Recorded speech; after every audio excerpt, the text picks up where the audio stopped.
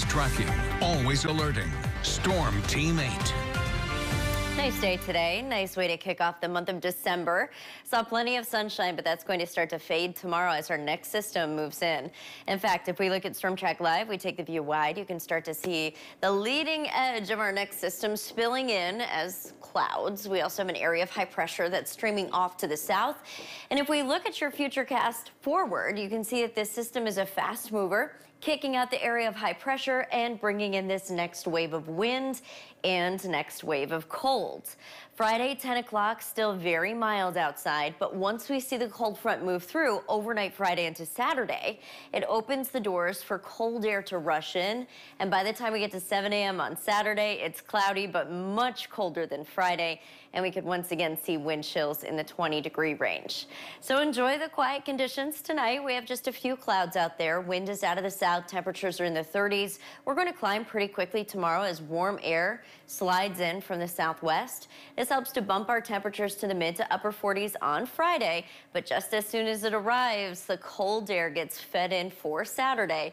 And that's going to be pulling from chilly air that's right out of the heart of the Arctic. So it is going to be another swift drop, just like we experienced Tuesday into Wednesday. I want to show you the next 24 hours and beyond. So you can see Friday into Saturday. Friday, slowly climbing temperatures. Check out midnight, still in the mid to if not upper 40s.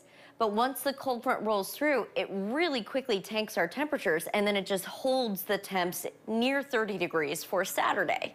So Saturday, technically, if you look at the data, we'll have a high temperature close to about 50, but all day it's going to be feeling more like the 30s, if not the 20s. Not a lot of moisture with this system. Both Friday and Saturday, we could see some light showers. Friday in the form of rain, Saturday in the form of lake effect snow. But again, the bigger impacts are going to be the cold and the winds with this.